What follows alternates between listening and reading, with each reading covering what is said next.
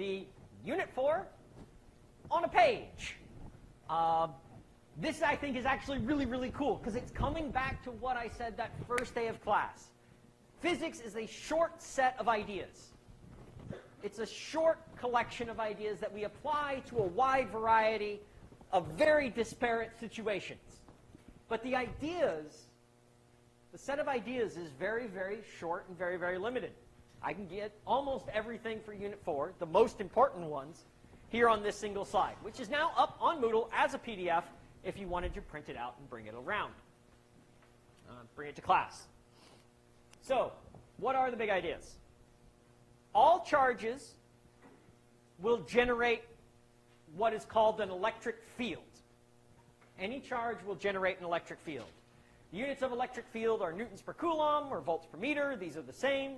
Explored in your reading. And electric fields, if they're made by a positive charge, like this one, they point away. If it were a negative charge, if this were an electron, the electric fields would point towards it. Okay? So, charges make electric fields, and these electric fields exist. This is the big, big point. These electric fields are real things. Okay? So, if I have the dumbest universe I can think of, with nothing in it but a proton, there's actually two things in that universe. There's the proton itself and the electric field it makes. The proton itself and the electric field it makes are both there. Okay? So, it's this thing. It's generated by charges. They have energy. You can get that energy out. Basically, that's what an electric motor is. You can get that energy out. So they exist. What else do they do? If I put some other charge in an electric field, it will feel a force. So in this case, basically I'm building up an atom here. I put an electron near this positively charged thing, and it feels a force.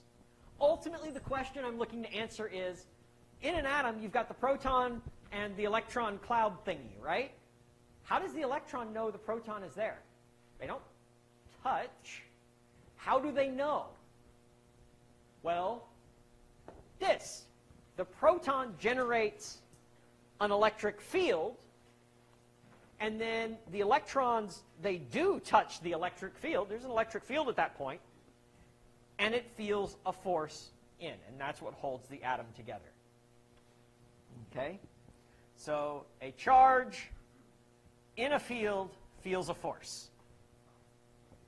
To translate this into words, charge in a field feels a force, and this actually works as a true vector equation.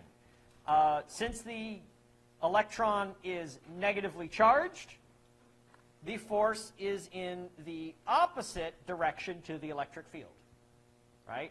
If Q is negative, then F is opposite E. So it all works out for you. All right?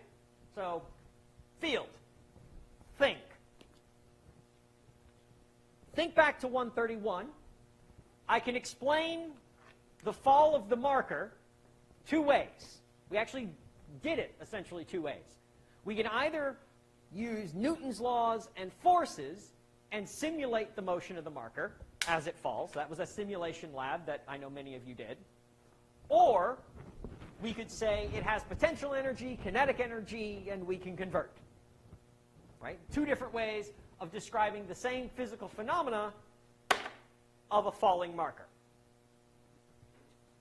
Same is true for electricity. I can think about forces, or I can think in terms of energy. All right? The analogy is, I can think about fields, or I can think about this thing called potentials. So instead of thinking about this positive charge Q generating a field that goes out and points away from it in all directions, expanding through space, I can think of this charge generating a potential around it. Now, this is probably the single most annoying piece of terminology in physics. I didn't make it up, but we're stuck with it. Potential and potential energy are two very different things. Related, but different. Moreover, potential is a V, measured in volts. Potential energy is a U, measured in joules. So even the symbols look kind of the same. It's a big pain in the butt. But we've got to deal with it. So the potential is what, it's this invisible thing that the charge generates around it. And when I put another charge, in this case the electron, in the potential, it feels a potential energy. So just like with the field, the potential exists. Q generates this V around it, and that exists.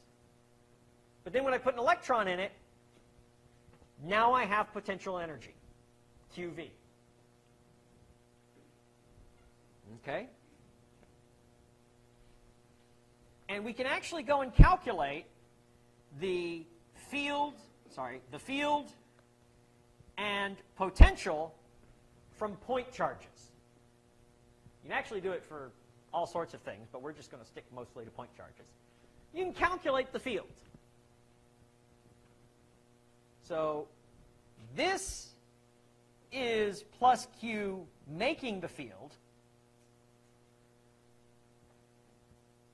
or plus Q making the potential. These describe how my electron responds to that field or potential made by Q. And then the last piece is electric potentials and electric fields they're two ways of looking at the same thing. They're two ways of just looking at the same thing. Again, going back to 131, I can think about forces or energy. I can think about this thing that Q is making either in terms of potential or in terms of electric fields. They're the same. They're two sides of the same coin. The electric field points down the potential hill. This is a thing that will be described more in your reading. And you can actually convert from one to the other. You can convert from E to V and back. Okay? So that's Unit 4.